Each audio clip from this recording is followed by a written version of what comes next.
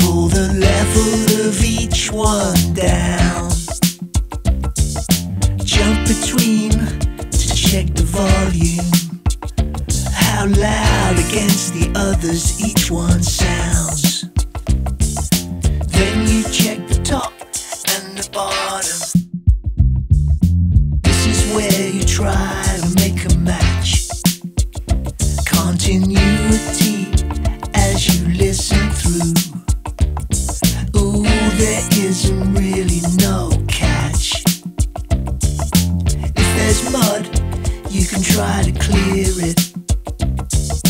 Watch out for the S's and the T's.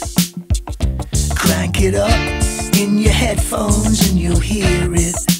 And you can use a de-esser to get rid of these. Think about the order that they'll play in. Trim up the beginnings and the ends. Sometimes messy sections can just stay in and make it sound real every now and then.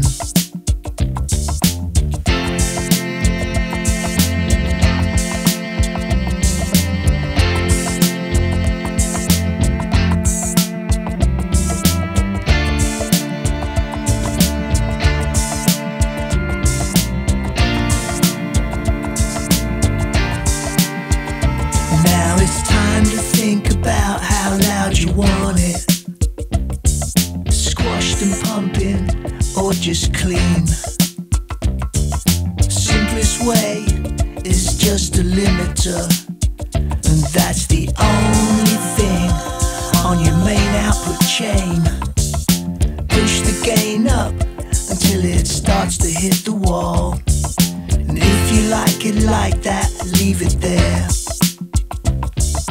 Push it up more if it gives a better vibe, but if you squeeze too much, it might not work everywhere. Oh, you can do this in your bedroom at home, or in the world's best studio.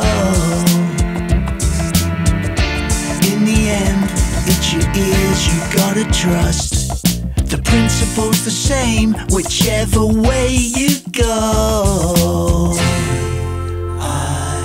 Why